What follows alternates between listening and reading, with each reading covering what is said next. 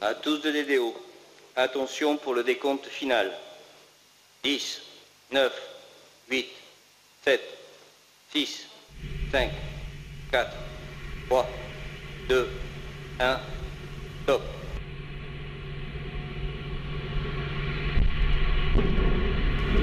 Allumage Vulcain. Allumage des EAP, décollage.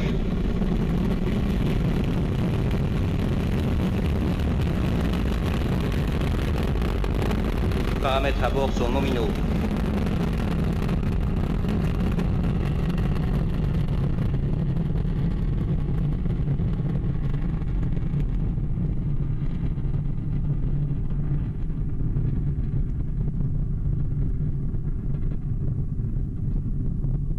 One for the history books, and in the memory of the late, great Muhammad Ali, the rumble in the Amazon jungle tonight is that mighty Ariane 5 ECA as she roars into the sky above Kourou. My 10th time that I've called a launch, takes my breath away every time. We're 57 seconds into the flight. Ariane 5 breaking the sound barrier here in Kourou, and the massive Jupiter facility beginning to shake right now as the launcher roars out over Devil's Island, made famous by the movie Papillon.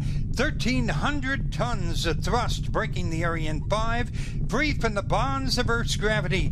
90% of that power coming now from the two boosters, each one 31 meters tall, 100 feet.